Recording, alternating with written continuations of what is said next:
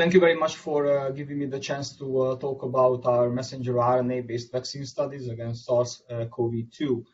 A number of years ago, Drew Weissman and I developed a messenger RNA-based vaccine platform that we've been using for the vaccine development against infectious diseases, and we recently started some cancer vaccine-related studies as well. So let me show you a cartoon about the platform and just tell you very briefly about mRNA production. So the messenger RNA is in vitro transcribed from a plasmid DNA template that has the antigen coding sequence. It also encodes the 5' and 3' UTR elements of the messenger RNA, and these are absolutely critical for mRNA's increased stability and translatability. The plasmid also encodes a 101 nucleotide long optimized poly-A tail that further stabilizes the RNA. So once we perform the in vitro transcription reaction with the 4 building blocks of the RNA and the RNA polymerase and the linearized plasmid DNA template, we add the 5' cap bond structure to the RNA that further stabilizes it, and it's also critical for high level of translation. It's been known for a long time that RNA polymerase makes mistakes during messenger RNA synthesis, and the byproducts are primarily short double-stranded RNAs.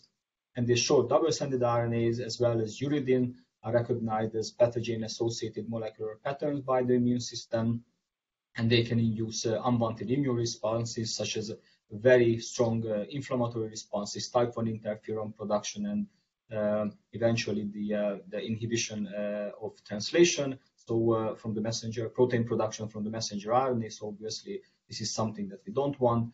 So we purify the in vitro transcribed messenger RNA to get rid of this double-stranded RNA contamination, and we also replace uridines with 1-methyl pseudouridine that is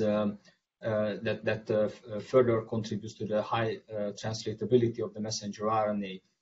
Once we make the RNA that is purified and nucleoside modified, it gets formulated into lipid nanoparticles, and these special lipid nanoparticles protect RNA from extracellular degradation, and it also helps to induce potent immune responses. So we call this vaccine platform Nucleoside-modified mRNA-LNP vaccine, and I just listed some of the advantages of using this vaccine platform. Besides potency and safety, I'd like to mention that it's very important that the production of these mRNA vaccines is very simple, similar to DNA vaccines. It's completely these vaccines are synthetic. The production is sequence independent, so it's possible to use the same infrastructure and the same strategy to produce any RNA vaccines. And there are at least 3 big RNA companies that can produce millions of those vaccines if necessary.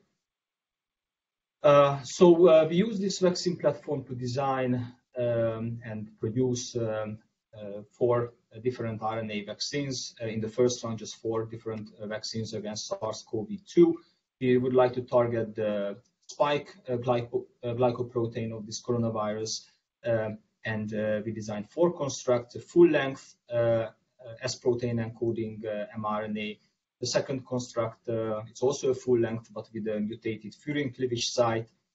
We have a third construct that has 2 mutations in the S2 region. Valine and lysine were mutated to prolines, and we expect that in these 2 constructs, the furin mutant and the 2P construct, we can keep the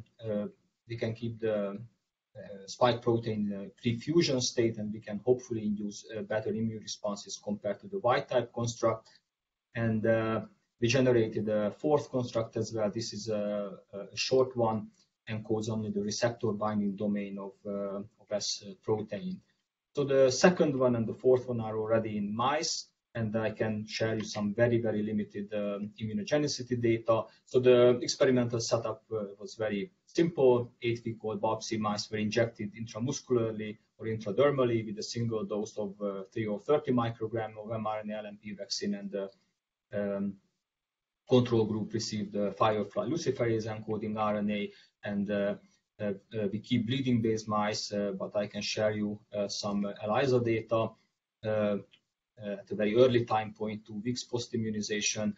So after a single intramuscular immunization with 30 microgram mRNA-LNPs, we could induce pretty robust immune responses as measured by S protein-specific ELISA. So the ELISA titers are in the hundreds of thousands. That is actually pretty good for 14 days post-immunization, and the lower dose 3 microgram also induced pretty decent ELISA titers. We obtained similar data after intradermal immunization with 30 microgram. So the take home from these experiments is that the vaccine is certainly, or actually both SARS-CoV-2 vaccines are immunogenic in mice after intramuscular and intradermal immunization, but it will be much more important to look at the neutralization titers. So Paul Bates is performing pseudovirus neutralization assays, and this will be absolutely critical. We would like to follow antibody titers in these injected mice to look at the durability of antibody responses. In previous studies with influenza and Zika vaccines, we demonstrated that this vaccine platform induced durable antibody responses many times after a single immunization. We would like to expand these studies, and I've been working with Michela Locci on a bunch of different projects, and we would like to team up and look at the T follicular helper cell, germinal center B cell, memory B cell, and plasma cell responses in the context of the new coronavirus. I'm looking forward to it. It would be very important to demonstrate the protective efficacy of these vaccines. It won't be that easy because the best animal model would be a human ACE2 knock-in mouse. But these mice are not available now. So we will probably go with viral challenge in wild-type animals, probably in wild-type BARB/C mice. This is what we did in our Zika studies, and actually we could detect differences between the Zika vaccine and the control vaccine immunized animals. So we hope to get similar data in these experiments as well. And in a week or two, we will start some large animal studies with Bart Haynes from Duke University. We've been working with Bart for a long time, primarily on the development of HIV vaccines. So basically, this is what I could show you, and this is just a small team of people who generated the data I showed you. And again, we plan to expand, and again, Paul Bates is included in the new studies, Michela in some more basic science studies, and I'm happy to expand and start collaborations with multiple people. Thank you very much.